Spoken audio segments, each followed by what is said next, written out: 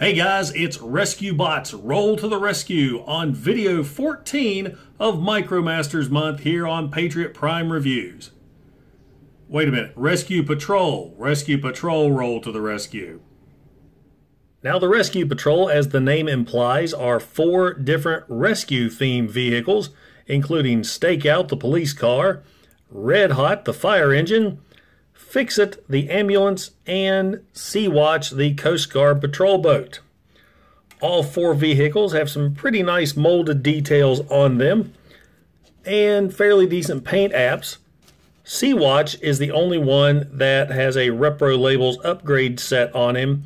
I don't know why they didn't do the whole set. Sea-Watch was the only one that got one. So putting these guys to the back, let's start one at a time with Stakeout. He, of course, is a police car. He's got some nice paint apps for the windows and the light bar. Police, of course, across the hood and the side. I did add a Repro Labels Autobot insignia on his hood.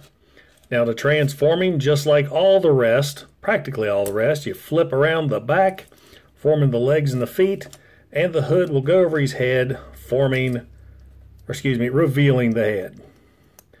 Move the arms forward, and there we go. That is Stakeout in robot mode. A fairly decent looking robot mode. I added another little Autobot symbol there. And he's got a nice face sculpt. He's a little scuffed up. He's one of my older beat up Micromasters. So anyway, there's Stakeout. Next up is Red Hot, the fire engine. I love his details. He's got detailed, molded details all over. The ladder goes up and down and rotates. Now to transform him, you actually fold over the front, which forms the legs and feet, and you just move the arms around. You can take the ladder, fold it up like so, and there you go. Just like Stakeout, he's one of my older figures, and he doesn't like to stay together too well. I've got loose arms on him. The ladder's loose. So I more or less, I leave him in vehicle mode. So there is Red Hot. Next we have Fix-It, the ambulance. He's got some nice paint applications, and I put that Autobot symbol on there. Transformation for him is you just kind of stretch him out, just kind of like an accordion. Stretch him out and move the arms forward, and that is it. There is Fix-It in robot mode. Now in Marvel Comics, Fix-It became the Autobot medic after Ratchet disappeared. And last is Sea-Watch, the Coast Guard patrol boat. Why do I know he's a Coast Guard patrol boat? It says so. He's pretty cool. He's got no wheels. Well, no, I take it back. He does have a wheel right here. I never noticed that before.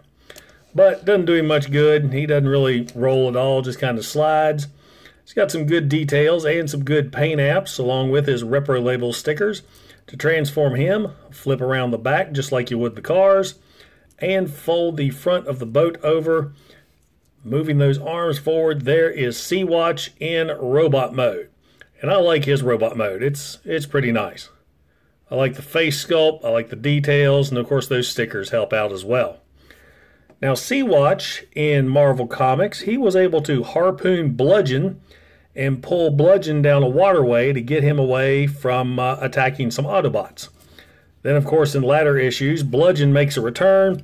Sea-Watch does not, so let your imagination go wherever whatever happened to him. I don't think it was good.